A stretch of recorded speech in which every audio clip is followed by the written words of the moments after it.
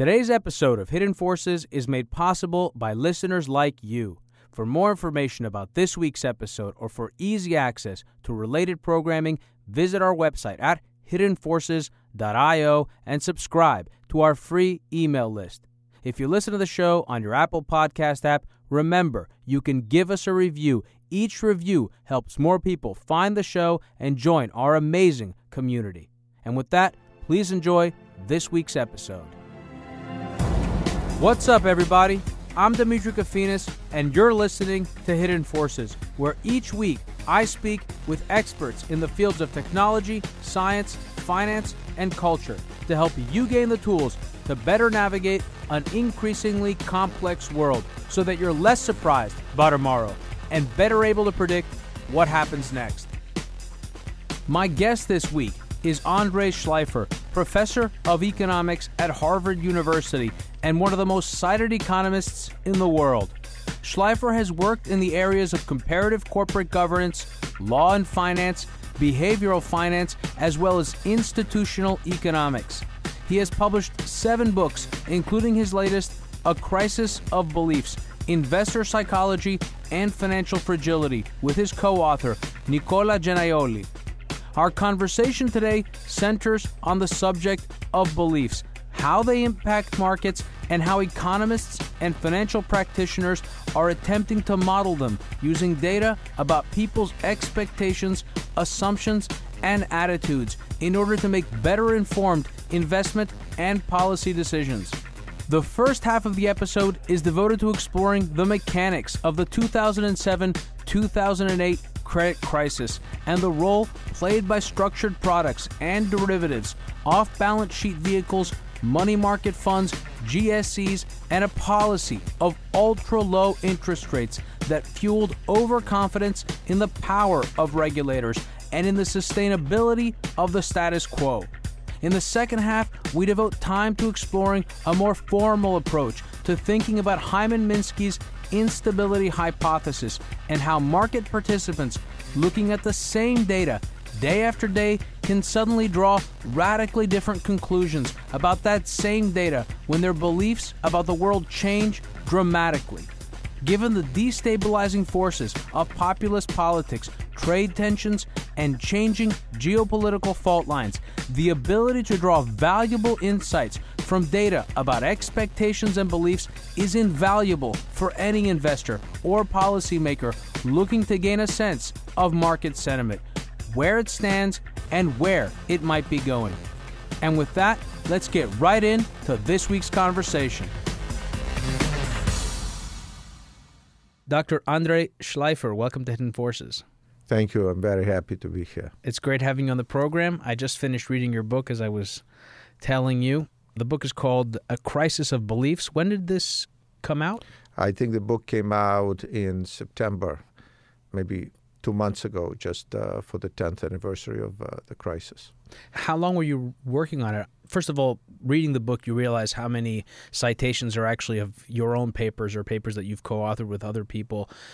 I wonder how much of this book was you pulling from the body of work that you have developed over years and maybe even decades? I wouldn't say decades, but certainly many of the themes in this book go back to the things my collaborators and I have done over the last maybe 1 decade or 5 or 6 years.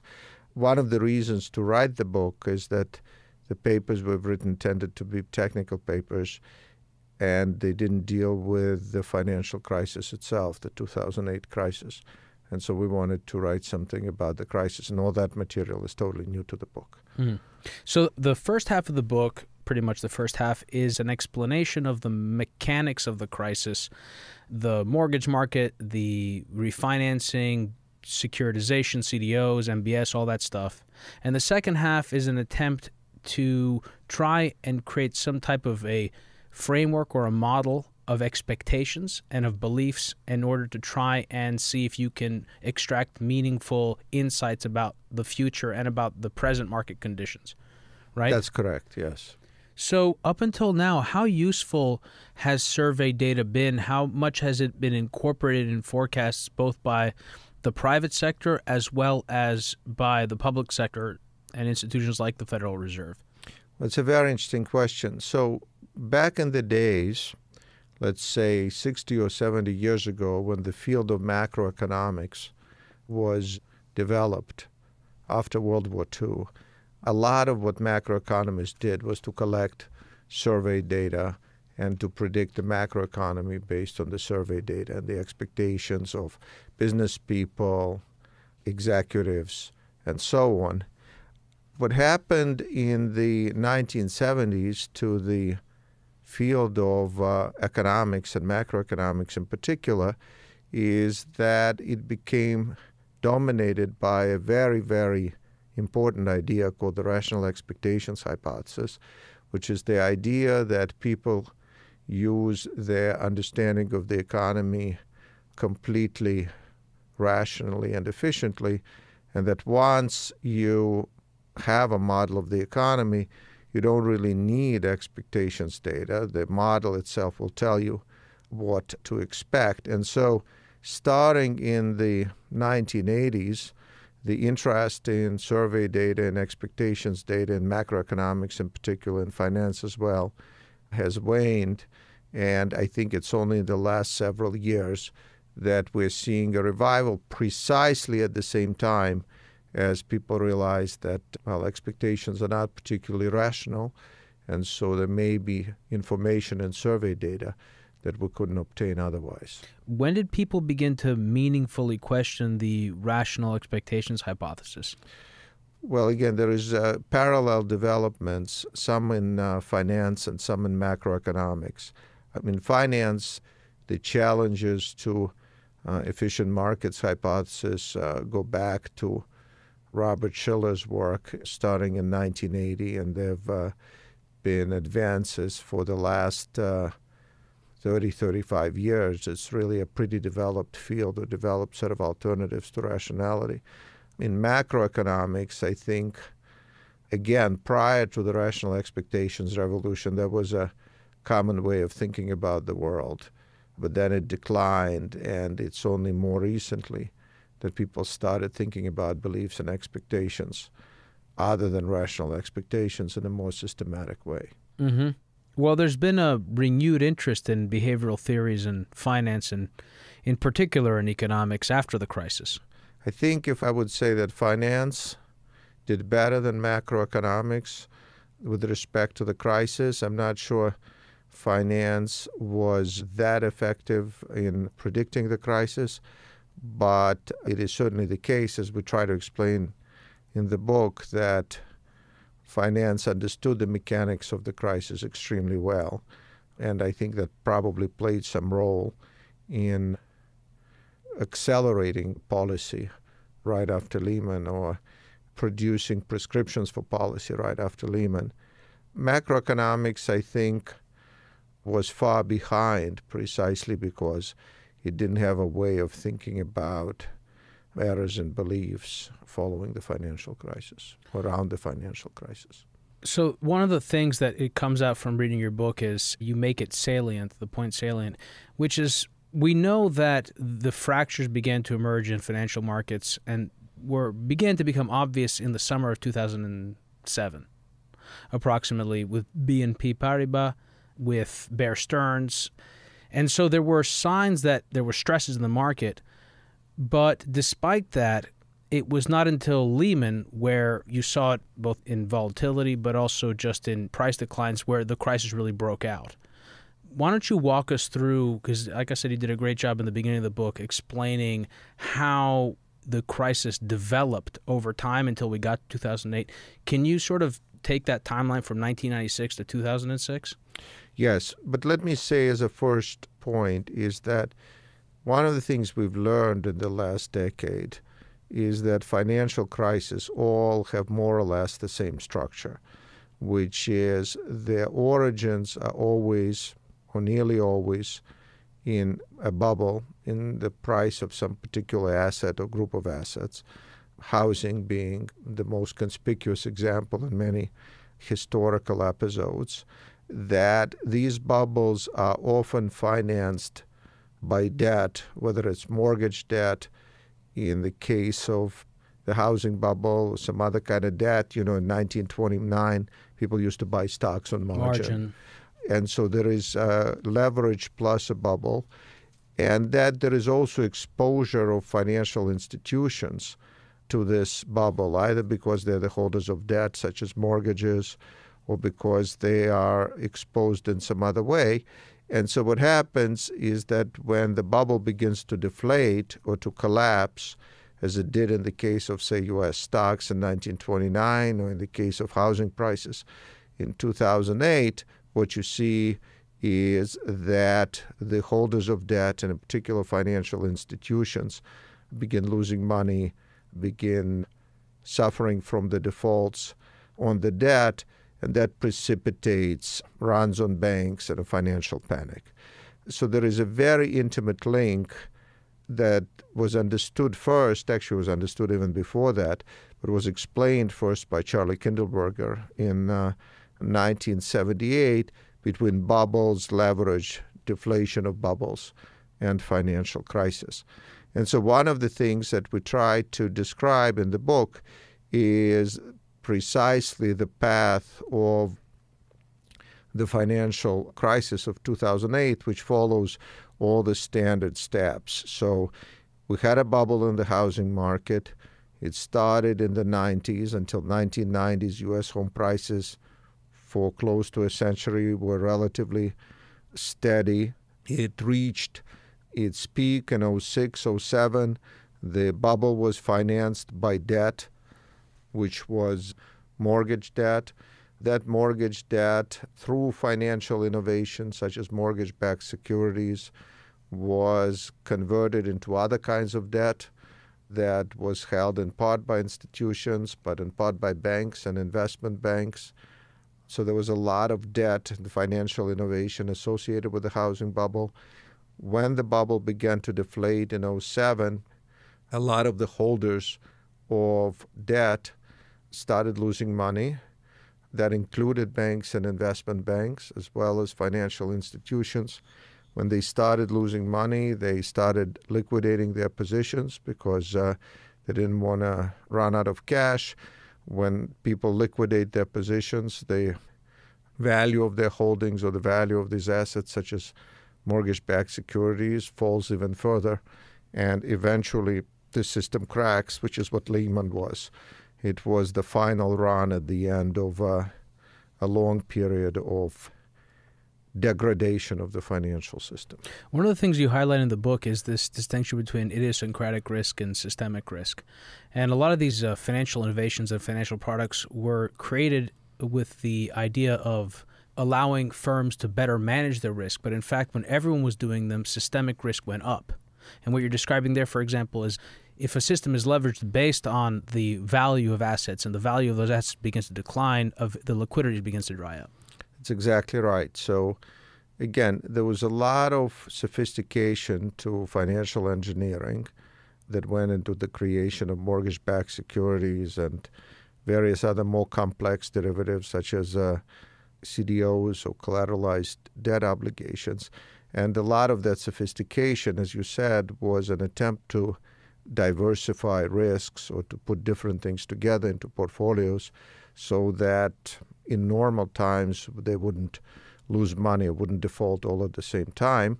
What happens at the time of stress, and that's again a financial universal, is that the things you think are uncorrelated become correlated. The things you think are different and provide you with diversification will turn out to lose value at the same time, and you don't get diversification benefits. And so this growth of correlation in the time of crisis is, again, a very common feature that leads to financial panics and liquidations and crisis in the end. During the fallout, the media, of course, they picked up on regulation, they picked up on fraud, things like this. And in smaller circles, there was an emphasis on monetary policy. There was some conversation around structured products like CDOs, but I don't know that anyone appreciated anywhere near to the extent that subsequent history would deem appropriate the impact that securitization played in facilitating leverage in the financial system. Of all the things, securitization, regulation, Fed policy, accounting standards, Where would you rank securitization, the mortgage-backed security, collateralized debt obligations, credit default swaps, and things like this in enabling the crisis? Well, again, let me say, I want to come back to history, which is that you see financial innovation in all bubbles and crises. You see some fraud on the margin in all bubbles and crisis. You see some bad behavior. In this instance, it was the rating agencies, but also mortgage originators in all crises. So to me, the common features are bubbles, leverage, deflation of bubbles, and the inability of the financial system to deal with all the losses. I think if you ask how much could be attributed to financial innovation, I think it is unquestionably the case that we had more lending, more subprime lending, more bad mortgages issued and originated, and perhaps more bad behavior because of financial innovation, because of MBS and CDOs. And of course, CDOs were a very important reason for the losses of the financial institutions. So I would put them fairly high, though again, I want to say that this is just part of what happens in every leveraged bubble. Mm. And of course, that goes back to something you were talking about with these fire sales. People, I don't think, certainly the public didn't understand the role that the money markets was playing in financing a lot of these off-balance sheet entities that were carrying a lot of the risk that was not on the balance sheet of banks. Absolutely. So the money markets funds, the other were financing these special investment vehicles that were holding MBS and other securities. And they were assuming that their collateral is completely safe. But then when it turned out that MBS was not as safe as people thought it would be, all these institutions, all these arrangements turned out to be runnable and extremely unstable. Mm. So why is it, in your opinion, you have this great chart, you have a lot of charts in the book, many dealing with the housing market, some dealing with credit, debt, but you have this one of volatility, of the VIX. And you see in the summer of 2007, we mentioned that period where volatility began to increase, the VIX began to spike, and it stayed elevated and choppy for about a year, but leading into the crisis, it began to drop. So there was this sense that things were contained, and then there was a marked reversal. And I think this speaks to the thesis of your book, this idea of what causes, if I understand correctly, that markets have beliefs, they have expectations, and what can cause markets to look at the same data set one day in one particular way and then have a completely different perspective the next day, and that can lead to a financial crisis. Well, that's very important again. So this crisis is characterized by this very interesting quiet period between the summer of 2007, when we see the first signs of substantial declines in home prices and losses on mortgage-backed securities, and the Lehman crisis a year later. And what's interesting is that when you see the first problems in financial markets in the summer of 2007, the Fed understands them, and they interpret them as liquidity problems, which is to say they want to prevent financial institutions that are suffering these losses from liquidating their positions. And so the Fed actually intervenes pretty aggressively through several programs to keep investment banks and others from liquidating their position. And these interventions work. These interventions are very successful. And so we don't have a crisis in the summer of 2007, as one might have thought. But I think, unfortunately, what happens as a result of this very successful intervention is that the Fed concludes, and the policymakers conclude, that what we have is not a solvency problem. What we have is not a problem whereby financial institutions are beginning to lose hundreds of billions of dollars, or what ended up being hundreds of billions of dollars, but rather a liquidity problem. And so they think that they have things under control. And if you look at the meetings of FOMC, the governing body of the Federal Reserve, if you look at the speeches of Ben Bernanke and various Fed governors, these are speeches about lack of liquidity in the financial system. One of the things that you appreciate when you look through all of these charts is you can see the stress that the system came under very dramatically and the impact that government support had. For example, prime money market funds and government money market funds, the blowout in the repo market, haircuts. I mean, you could see that. You said liquidity. The liquidity was drying up because it was a solvency issue, but the Fed saw it as a liquidity issue. Exactly. The issue was the solvency issue that banks were in fact projected to lose by the IMF, by the Fed as well, although the Fed has not released these projections. A tremendous amount of money, actually something that by the end of 2007 and certainly early 2008, looked like it might be threatening to the life of the financial system. But the Fed pretty clearly, and you see this again in speeches, you can see this in documents, felt that things were under control. And so it did not want to step up the interventions. The pivotal moment was the rescue of Bear Stearns in March of 2008 when the Fed facilitated the acquisition of Bear Stearns by J.P. Morgan. And that was probably the pivotal moment because the question was what the authorities would do right after that.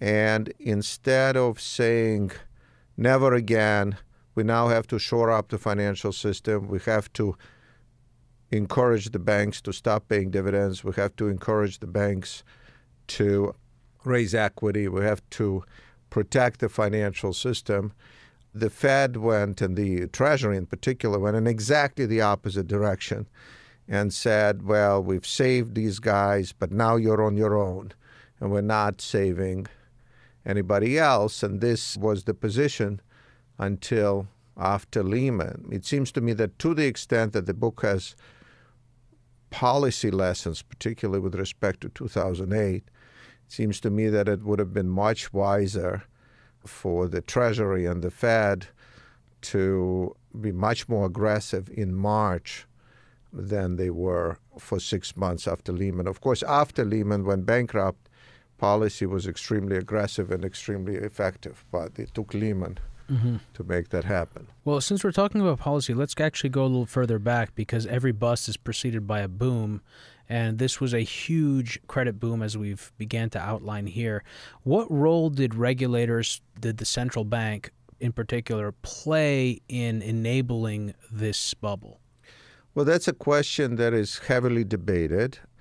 The book doesn't take particularly strong stand on this, but many people would say that the policy of low interest rates in the early 2000s was something that precipitated the boom. Of course, one has to be careful because that's probably true, but the Fed begins raising interest rates, I think, in 2003 or 2004, and that, of course, does not stop the boom. In fact, the boom speeds up considerably in 05, 06. Those are probably the most irresponsible years of the boom. I think the issue to me, again, is that the Fed does not think it's particularly in the business of monitoring risk-taking by banks.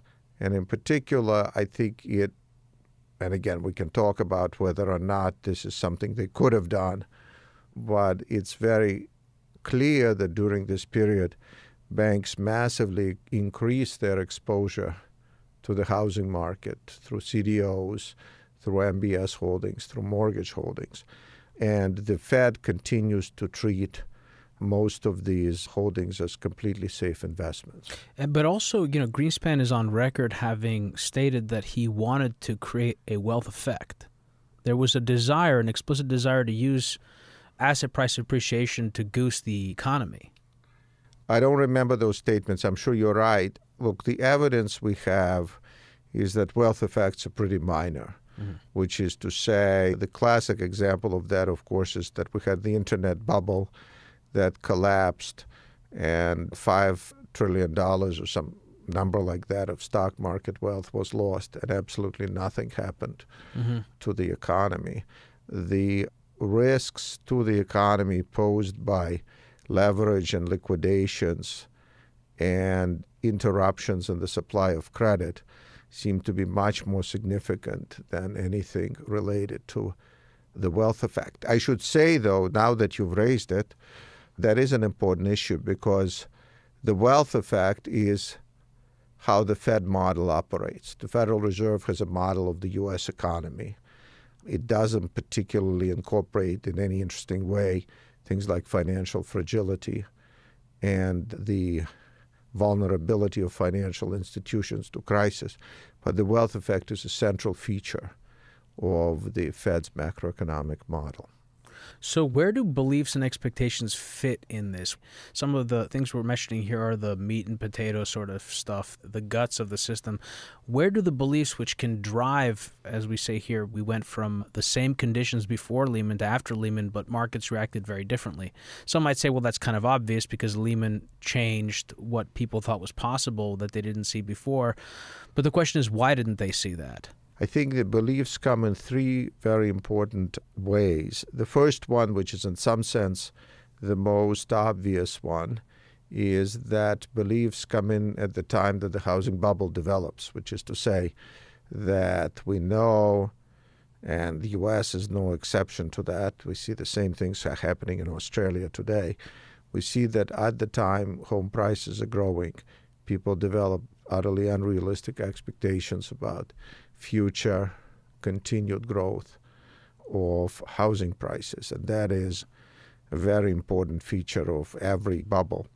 The second place where beliefs enter the picture is something we already briefly discussed, which is to say that even after home prices begin falling, there is pervasive neglect of downside risk by policymakers, by market participants, and so on, which is to say that, again, we've touched on this in a number of ways. People believe in wealth effects, and Bernanke goes out and says, look, subprime is a trivial part of U.S. wealth, so if you got major subprime losses, wealth losses will be minor, and therefore the effects on the macroeconomy are going to be minor. People believe that banks, in fact, have a lot of capital, which they appear to have, and so that there is a lack of incorporation or lack of understanding how, through the interconnections between financial institutions, how through these fire sales mechanisms, the economy is actually much more vulnerable.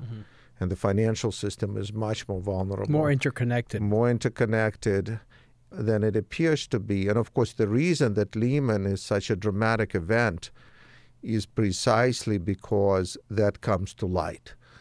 I think one of the things that Federal Reserve officials used to say is that Lehman is like Drexel.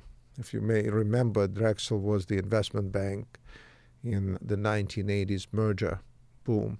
Michael Milken's investment bank at some point went under, and of course, it looked bad, but nothing happened to the macroeconomy, to the economy. And so many people thought that Lehman, because that's not the end of the world. And that, of course, what the events surrounding Lehman bankruptcy laid bare is the enormous interconnectedness of the financial system. And fortunately, policymakers learned very fast that Lehman is not like Drexel and that it's going to bring down the whole U.S. financial system. And so then they intervene much more aggressively. That was more obvious to them in the case of AIG, but it wasn't in the case of some of these investment banks like Lehman? Because they moved very quickly to bail out AIG around the same time. When did the AIG bailout happen? AIG bailout happened the week after Lehman. After Lehman. Again, this gets into a set of controversies that have remained unresolved. But in the 2 weeks leading to the Lehman bankruptcy, the authorities are watching, I think, at least 4 institutions. They're watching AIG, they're watching Lehman, they're watching Merrill Lynch, and they're watching Morgan Stanley. And all of them are in trouble. And I think that it so happened that Lehman came under extreme pressure first. It could have been somebody else. And so a decision was made not to rescue Lehman. And I think as soon as it became apparent, which was rather immediate, what were the consequences of Lehman bankruptcy, the authorities turned around. Barclays was in conversations to buy the bank, right? I mean, how hard was the Fed pushing for some kind of a merger or a buyout? Okay, now we are in the domain of gossip, which I'm very happy to participate in. But and then I'll bring us I want back, to make sure we understand that I don't know any more than anybody else, which is that there were attempts to sell Lehman that were going on, or to arrange a sale of Lehman since Bear Stearns, since right after Bear Stearns, which were not successful for whatever reasons, but I think mostly because Lehman management did not want also, I think a loan from Berkshire Hathaway also was on the table, or an well, equity. They were discussing. I think, again, there were discussions. So there were several attempts, several conversations.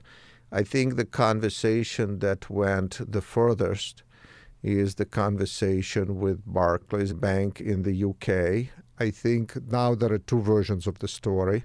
There is the Hank Paulson version of the story, which is that was supposed to happen, and the British Treasury messed it all up. And so they had a plan, and they just were messed up by the Chancellor. I can't remember, maybe it was the Governor of the Bank of England. And then there is the British version of it, which is, what are you talking about? This acquisition was something we've learned about very late in the game. It would have required a huge amount of process and approval and due diligence. And the idea that we could have approved it overnight is just a ludicrous idea. So maybe historians one day will figure out who is right about that. Of course, the other side of the story is that there was literally 6 months of trying to sell Lehman. So why that didn't happen in advance is a complicated story. So I took us off target. You were laying out 3 aspects of beliefs. One is this unhinged expectations that occur in the bull phase of the market. People expect that markets are going to continue to rise. Home prices are going to rise by 10% every month. Some of the most ridiculous estimates were in Orange County and in California in general. Orange County, I think, was 14% a year, something like that. For 10 years. For 10 years. This is the old trees grow to the sky. Exactly. Bubbles, and that goes part and parcel with another thing you mentioned, which is the neglect of downside risk. And I think you were about to give us the third one before I took us off track. Well, there. The third point, which is, again, the beliefs, is the question that I started on, which is why Lehman was so pivotal and why did it so radically change the situation.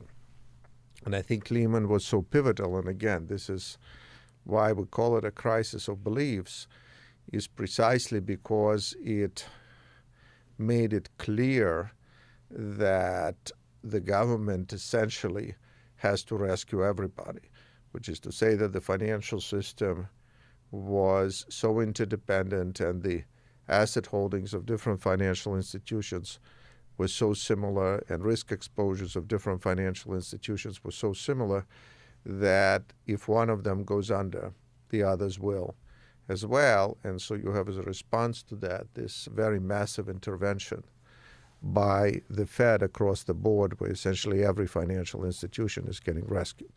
But that was when the markets turned. That's when the markets turned. Yes. Right.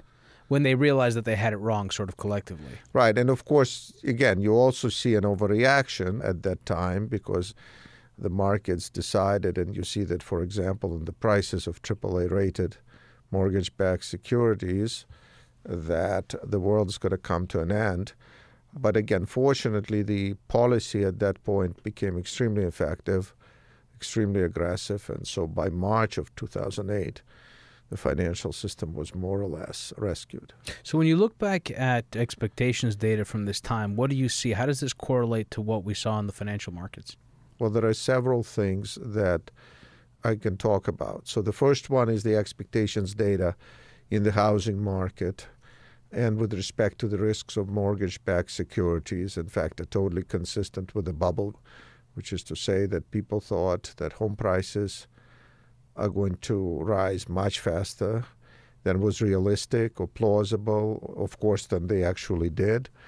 And people also thought, given these beliefs about home prices, that mortgage-backed securities and even more exotic instruments such as CDOs were much safer than they turned out to be. The mistakes were largely linked to the asset price appreciation expectations, as you say. Now, the second place where expectations data are very helpful, and the book spends a lot of time on this, is this failure to appreciate the risks to the economy resulting from accumulating losses by banks and growing losses to homeowners and others related to depreciation of home prices. So if there are some tables in the book that talk about macroeconomic expectations, both of Wall Street forecasters and the Federal Reserve, and what these data show is that macroeconomic forecasters were reducing their forecasts for the growth rate of the U.S. economy, but they stayed positive through the summer of 2008, which is to say that Wall Street forecasters did not see that the financial system is about to collapse. That was one of the most stunning charts you had in the book, because their meltdown scenario, I think, was like point. Well, I'm coming to that. So, one might think the Fed did better, but of course it did not, which is to say that there is a meeting on August 5th of 2008 of the FOMC, the Federal Open Markets Committee, which sets interest rate policy. And in preparation for that meeting, the staff of the Federal Reserve prepares some macroeconomic forecasts. And you saw that actually for that early August meeting, 6 weeks before the Lehman crisis, the Fed staff raises its forecast for the growth rate of the U.S. economy. So they obviously do not think that there is an imminent crisis. In fact, as you've pointed out, it's even more extreme than that, because the Fed staff is asked to produce a forecast for the nightmare scenario, I think it had a technical term, of severe financial stress for the U.S. financial system. And the Fed produces an outlook which suggests that in that case, the U.S. economy will have slight negative growth in the second half of 2008, returning to positive growth in 2009, and that the unemployment rate will peak at 6.7%. So again, there is no appreciation that something like Lehman might happen. And in reality, the unemployment rate peaked at 10%, not 6.7%. And it peaked at 10% with huge monetary and fiscal interventions. It peaked at 10% with gigantic monetary and fiscal interventions. But again, it goes back to our point that the Fed did not then, and I don't think does today, have a correct model of the economy. And in particular, things like financial fragility and panics and crisis are not part of the Fed model. It's all about wealth effects. I want to ask you a few things, and the question that comes up with that has to do with how much of that is because of their belief that they can't model that. But did you in this process look at analogous forecasts during the depths of the recession in early 2009 and how those compared to estimates right before markets tanked in 2008? After Lehman, all the forecasts declined precipitously, and in fact, they probably become too negative relative to what ended up happening. But again, I don't think that people anticipated that government interventions will be as fast, as aggressive, and as effective as they turned out to be. And so you see the forecast tank after Lehman, though not before, but then recover pretty quickly afterwards. I should have said, by the way, that except for events like the financial crisis, when the economy is going through a relatively calm period, these forecasts tend to be pretty good. It's not that they're random forecasts. Right. They tend to be pretty good. People more or less understand how the economy works. It's precisely this neglect of risks associated with indebtedness and interconnected indebtedness of financial institutions that caused the forecast to be so far off. Well, I think you also mentioned, this follows sort of appropriately is the work of Hyman Minsky, because what you're citing in a sense is you're giving data that explains or that follows along Minsky's instability hypothesis, right? And that's what you see in the expectations data. Expectations are pretty much in line with financial markets, except when there is a change in market regime, when there is a sudden shift in the market. That's where, as you said, the Fed was actually revising their expectations up at the same time as markets began to tank. The Fed was clearly extremely late and extremely far behind in appreciating. But not just the Fed, the private sector forecasters as well, in understanding the building up of risk. So do you think that it will be possible, based on what you've done and what you think other researchers can do and will do, that we'll be able to get to a place where we can use survey data? So first, how good is the data? How much better can the data get? How much does it have to rely on surveys? How much can it begin to rely on big data sets produced from, search engines, social networks, et cetera, other ways of extracting data about social mood? How good can the data get? And then how good can our models get where we can actually become better at forecasting financial crises? Is that something that is realistic? So let me answer this question in 3 steps. The first step is that I think even without better data and better models, I think if considerations of financial fragility became closer to the forefront of macroeconomic and policy discussions, it would be a better world. Financial fragility, you're not talking about expectations data now, you're talking about systemic risk? No, I say systemic risk, yes. But, some of what you learn from systemic risk about is the existing expectations data, which is to say that if you look and people expect 10% growth in home prices or 15% growth in home prices, something is wrong. But the Fed would tell you that that's too fuzzy and not quantitative enough, or officials today would tell you that, I assume, right? Again, remember, I've tried to do it in 3 steps. So the first thing is that the sophistication of the conversation can be improved even with the existing data and models. So one has to go outside of the existing data and models. But it seems to me that you could have a better conversation even with the tools that we have. Second, it seems to me that, yes, absolutely, that we are at the beginning of a transition of macroeconomics to more realistic models. I think the financial crisis of 2008 shook people up, and they are much more open today. This is what you started with when you talked about behavioral macroeconomics and finance. They are much more open today than they would have been 10 years ago to the idea that we should introduce expectations, and both in terms of data and in terms of models, into macroeconomic analysis. So that is happening. I can't tell you how fast it will happen. And then, of course, the third point is that it would normally take 20 years, even if we do have more sophisticated macroeconomic analysis, for that to be put into the formal Fed models and for the data to be created. So if you think about rational expectations, the ideas came out in the 1970s and they were incorporated into the Fed model in the 1990s. Okay, so those things don't happen overnight. But we do have a lot of expectations data. They're not terrible. They're not perfect, but they're not terrible. A lot of people are beginning to collect more. So I think in that respect, things are definitely looking up. From the data that you've been looking at, because you've put a lot of work in, obviously, to do this, what do you think about where we are today? I mean, anecdotally, it seems that the markets are not responding as well to the same quality of good news today as they would have been 6 months ago.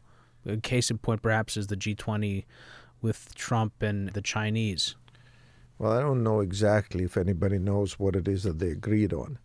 There is a certain amount of fuzziness about it. Look, the markets are obviously extremely nervous. Prices of risky assets are extremely high. So there is a non-trivial chance that we're going to have substantial asset price deflation, particularly of risky assets, whether we're talking about sovereign debt or whether we're talking about risky corporate debt or whether we're talking about equities.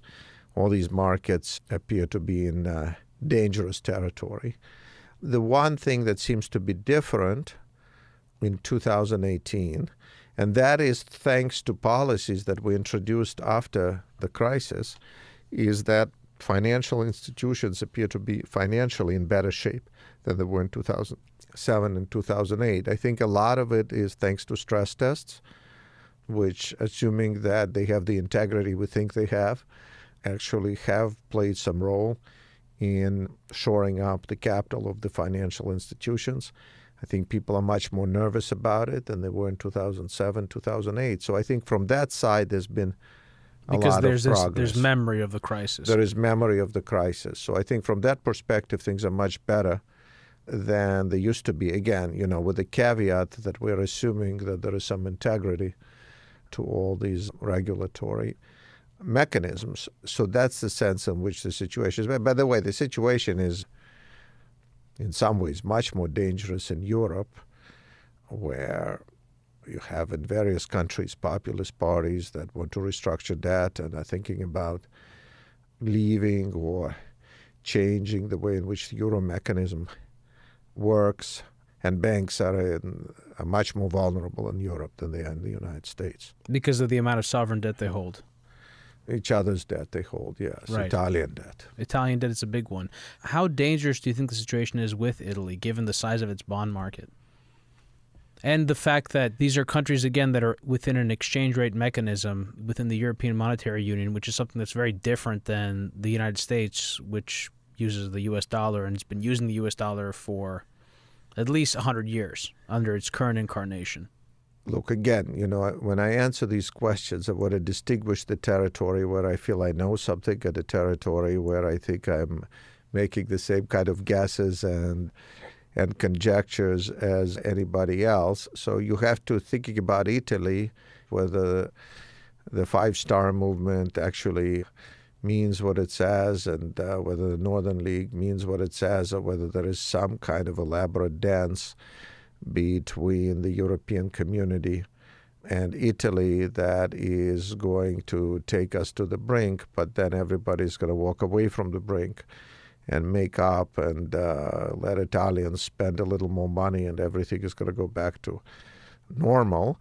I have no particular insight into that matter. It would seem to me to be totally suicidal for Italy as a country to do things that are particularly aggressive with respect to its policies. But on the other hand, we're talking about extra spending of 2% of GDP, which is what they're fighting over, which seems to be a little trivial.